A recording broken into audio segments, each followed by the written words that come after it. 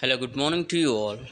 Today in this video, I'll show you how you can keep Google Translate on home screen of your Android mobile. So this is my home screen. See here, just like Google search bar, I have kept this Google Translate right on my home screen also.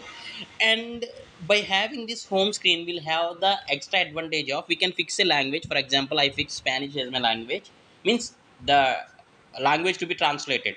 And right that just with one tap I can write something here and that gets converted to Spanish. I can write or I can type or I can just use this mic symbol and I can speak.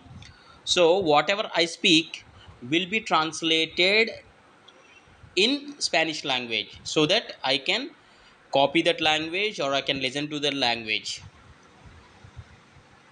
Okay, we'll see. See here, this is the translator. Just now I spoke all this and this is the conversion. You can play this. Hablar para que todo lo que hables se... Okay, see, so how we can keep this uh, widget on home screen? Tap and hold on your home screen and click on widgets and scroll to bottom and see you'll find Google Translate. Where is this?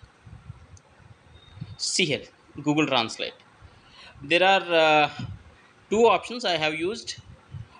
Translate quick actions, so just tap on this.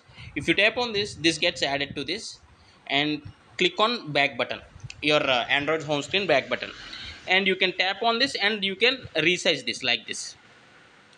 If you press and hold, you will get this option to resize, and this is how you can keep Google Translate widget on your home screen. Remember one thing, without downloading this Google Translate, you won't get that widget. So if you don't have Google Translate app on your mobile, the first thing you need to do is open Play Store and first download Google Translate. Then you can press and hold and search Google Translate on the widgets and add it to home screen. Thanks for watching. Have a nice day.